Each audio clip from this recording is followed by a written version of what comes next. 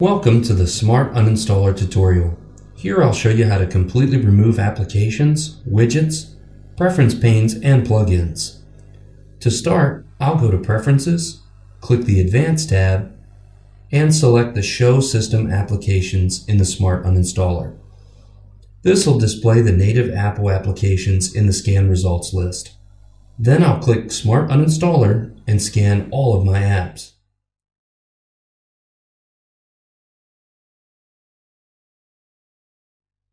Let's pick something to remove.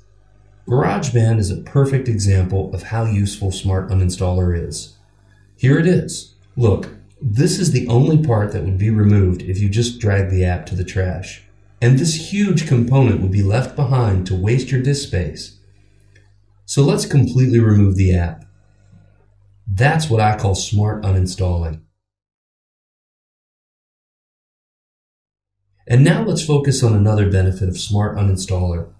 Its user-friendly column view shows you not only applications, but also widgets, preference panes, and plugins, enabling you to display their content with just one click. However, the most important feature here is the leftovers feature. If you had trashed apps in the past, even before installing MacKeeper, you'll see all of their additional components that they left behind in the leftovers folder.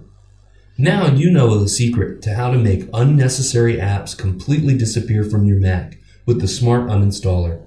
Hope you enjoyed this tutorial, and thank you for watching.